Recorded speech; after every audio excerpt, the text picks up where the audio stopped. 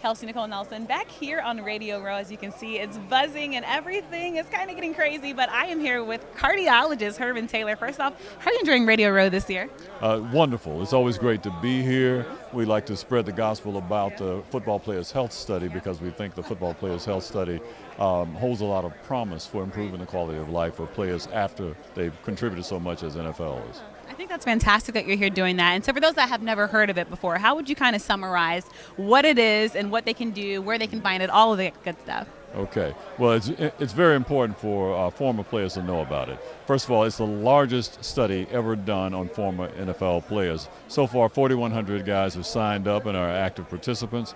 We're excited for that number, and we wanted to expand. Now, why is it important? It's important because players as a group are some of the most fit, intelligent, and just all in all, great people who contribute a lot to America through giving us our favorite sport. But they're a lot more than that, and they're only players for a short time. Their lives extend many years beyond that, and often, too often, they have trouble with health problems. What the health study does is look, yes, indeed, at things like concussion, but we look at the whole player with the whole life in mind.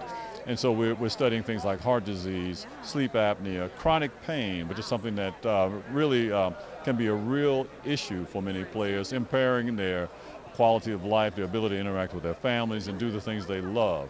So this study is designed to understand more about how we can best help players, how we can best advise them and their doctors and their families about maximizing their life beyond football. That is so awesome, Herman. I applaud you for the work you do. Everybody find this guy, find the health study. Thank you for joining me so much. Thank you.